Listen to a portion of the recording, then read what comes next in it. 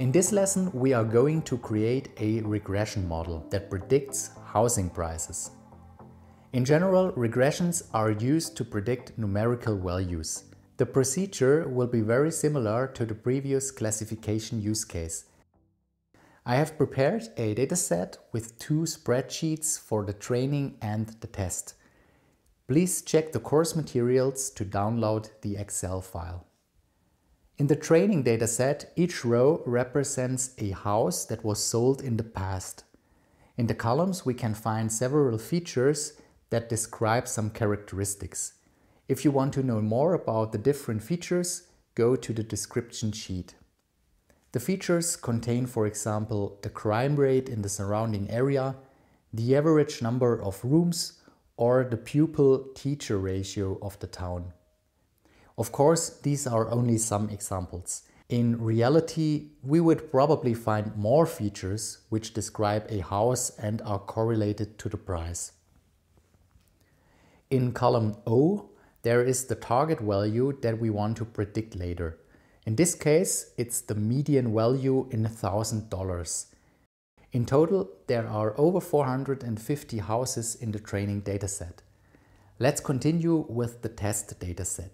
Here we have to use the same structure as in the training dataset. So we exactly have the same columns, however without values in our target column, since these shall be predicted by the regression model. Overall, we are going to predict the prices for 50 houses. Again, I have prepared another sheet with the results if you want to compare the predicted values to the actuals. As you can see, the framework is very similar to the classification. The actual difference is that our target value is not a binary yes or no, but a numerical value. Let's get back to our files and create the two datasets.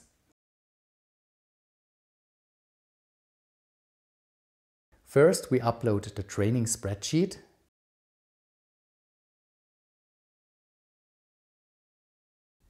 I call this one Boston Housing Prices Training. And after the upload is completed, we check the data. I change the key to a dimension and set the data type to string and nominal.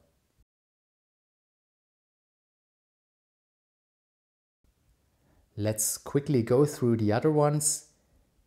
Just is a binary data, that's okay.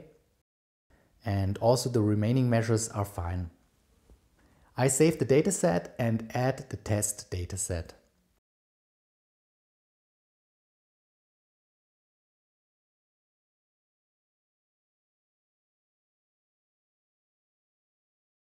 This time I would like to upload the test sheet with the results to compare the predictions in the end.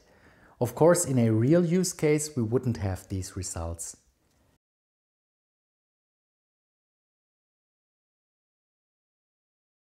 Once again, I change the key to a dimension and adjust the data type.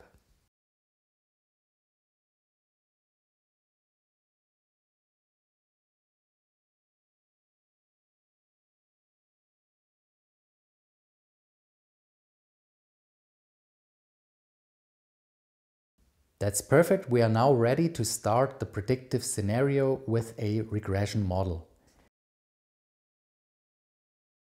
Let's call this scenario housing price regression. You see that the procedure is the same as with the classification. We add the training dataset and define which column of the dataset is the key. The data types can also be checked once again. And then we have to specify the target value, which is the median value in our case.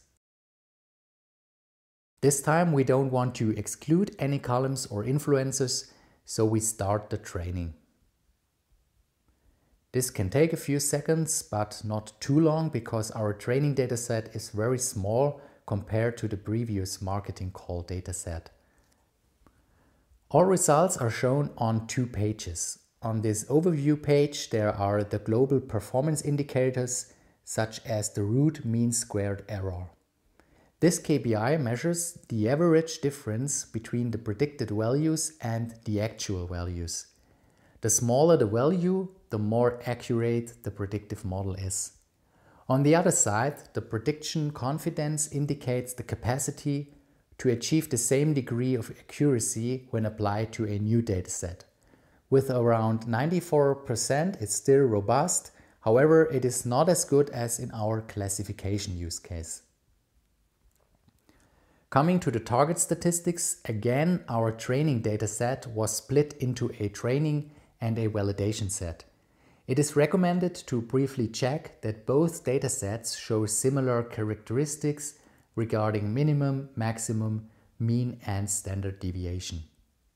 Next, we have a look at the top 5 influencer contributions. Two features stand out: the percentage of lower status people and the average number of rooms. Both features have a high influence on the housing prices. The next graph shows the actual prices on the y-axis and the predicted ones on the x-axis. The green angle bisector represents a hypothetical perfect model. The blue solid line, which lies sometimes above and sometimes below the green line, represents the results of our regression model. The closer the blue line to the perfect model, the better our model is. Let's continue with the second page, where we can find more details about the influencers. Overall, there are 8 features that affect the housing prices with different contributions. On the chart below, the feature age with its influence is illustrated. It is noticeable that smaller values rather lead to a higher price, whereas higher values lead to a lower price. Selecting the top contributor percentage of lower status, it is also clear that the smaller the percentage, the higher the housing prices, and vice versa. On the scatterplot chart below, additionally, we can analyze the frequency of the groups. If we want to try out different versions of the model, we can open the model panel on the bottom and duplicate the existing model. After that, we could, for example, exclude one of the influencers and analyze and compare the results against each other. In order to apply the regression model, we select the little factory symbol and choose the test dataset as data source. Since we are going to generate a third dataset, we can decide whether we want to replicate the columns in the test dataset. In this case, I want to replicate all values, especially the median price as the target value, to compare the predictions with the actuals. Furthermore, we select the necessary statistics and prediction figures. This time I am especially interested if there are any outliers. Finally, we have to give a name for the new dataset and apply the model.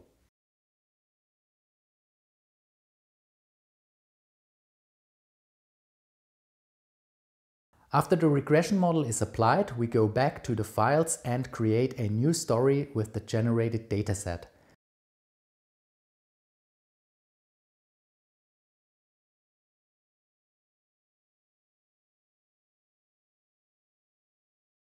First of all, I'm interested in the predicted values for each house. Therefore, I create a simple bar chart and select the key as a dimension and the predicted value as measure.